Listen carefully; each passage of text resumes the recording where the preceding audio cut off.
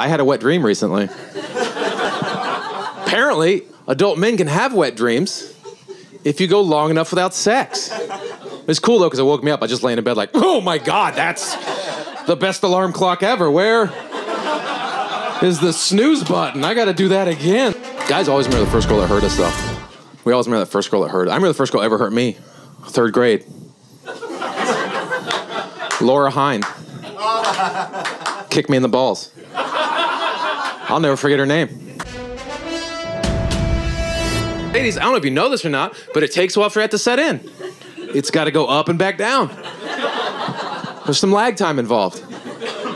So she kicked me and it stunned me. It's like, why would you kick me there? Did you see that? You should have hit me in the oh my God!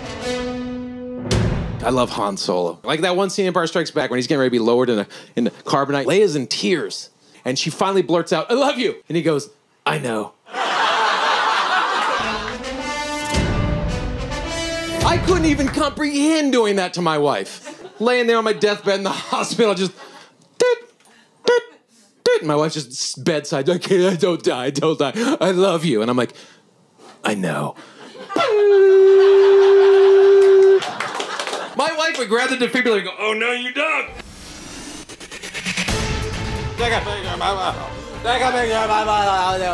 Okay, you'll high-five me. Oh, your woman's high-fiving me, nice.